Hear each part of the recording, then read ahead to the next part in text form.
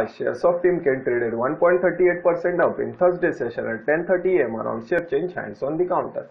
The script opened at rupees 860 and touched intraday high and low of rupees 874 and 858 respectively in this session. So far, the stock quoted a 52-week of high rupees 1101 and 52-week of low rupees 625. Market cap of the company stood at rupees 6,403 crore on 4th June 2020. Timken company is scheduled to announce its March quarter earning report on 5th June 2020. Shareholding pattern as of 31st March 2020. Foreign institutional investors FII held 2.20% stake in the company, while the promoter held 67.80% stake in the company.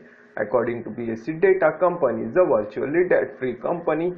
Timken India is primarily into manufacture and distributions of tapered roller bearing component and accessories for the automotive sector and railway industry. And finally, we provide proper analytic data to trade in the stock market free of cost. To get notification on WhatsApp, send data on 966455112. And thanks for your confidence.